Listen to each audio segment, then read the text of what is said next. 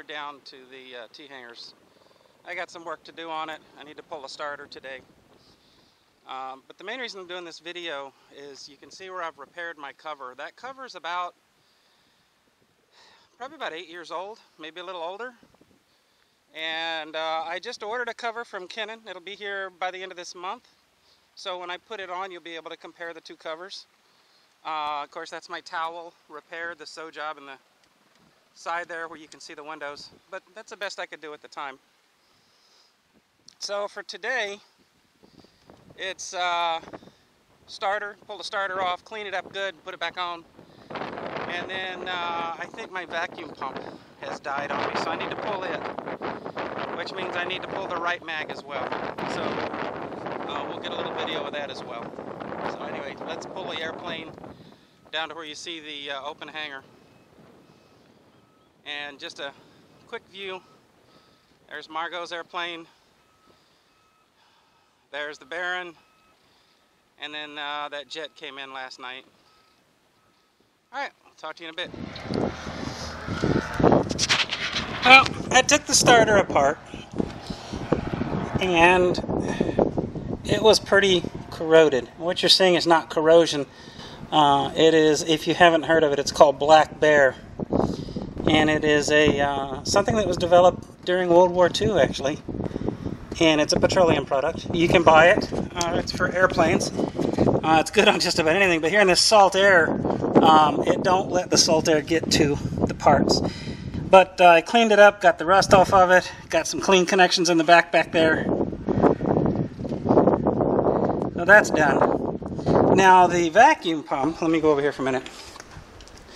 The splines on the vacuum pump for the two drives, as you can see, shredded. And I'm lucky, a friend of mine here at the airport had another one, so I put it on. The vacuum pump is the worst nightmare to try to get back on, because if you look at the location of the screws, these two aren't too bad. And even the one on the bottom down there, which you can't see because there's not enough light, even that one isn't too bad.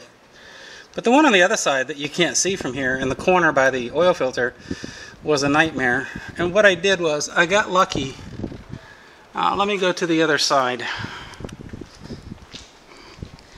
I have these screwdrivers that electronics people use, and they have magnets in them, like that little fella right there. So what I did was my finger became a contortionist, and I took the nut, which, as you can see, everything wants to stick to the magnet now all of a sudden. I took this, put it down in front of the nut, and then I supported it with my finger from underneath on the other hand, and finally got it to turn just a wee bit, just enough to take a hair of a thread, and I managed to put it back on again.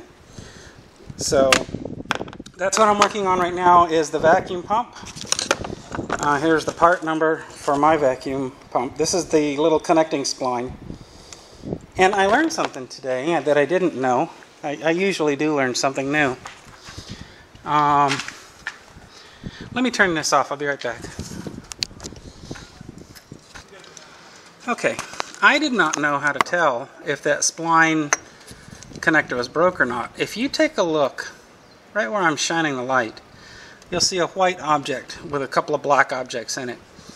That little white object is the connector that I showed you that was broken over there. That's what it looks like, is one piece. And what it does, that's exposed. So that literally shreds, and you'll see pieces of it laying over the top of your vacuum pump.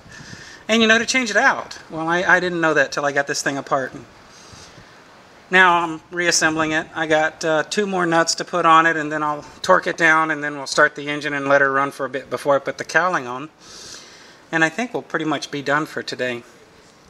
So the vacuum pump hopefully is repaired unless it shreds again. And the starter, which is really what I wanted to clean up and decorrode, is complete as well. So we'll get this little fella running here in a bit and charge the battery again, and then I'll put the cowling back on and we'll put it away for the night.